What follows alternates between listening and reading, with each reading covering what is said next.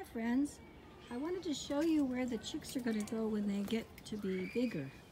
This is day 5 of the chicks, and when they're older and the weather's a little warmer, they're going to go into this chicken coop. It's called a chicken lounger. It's very fancy.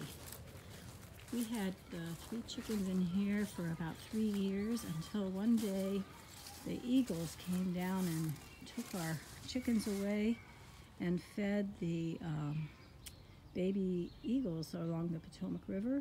They fed them a nice free-range organic chicken meal. So my chickens became the eagle meal, and we haven't had any more chickens since then. So I wanted to show you this. This is kind of like, it has a handle like a wheelbarrow, and when we lift that handle, there are some wheels here, and so we can move this chicken coop every day, and so the chicks will be able to run around in the coop here.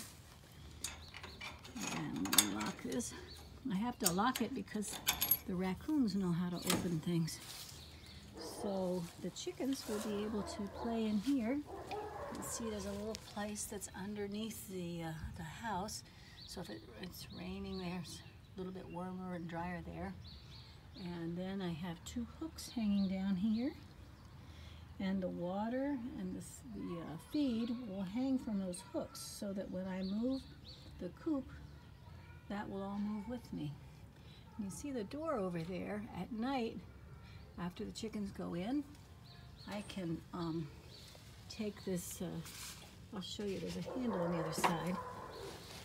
So I can close the chickens up so that if any predators were to dig underneath the metal, they still wouldn't be able to get into this part. See, there's a little handle hanging down here, and you just push, and that opens the door in there, and if I pull, I can close it, and this drops down. So if weasels or possums or raccoons got into this part, they still wouldn't be able to get into the chicken house. And so here we have a little window, and I can close that if it's cold in the winter.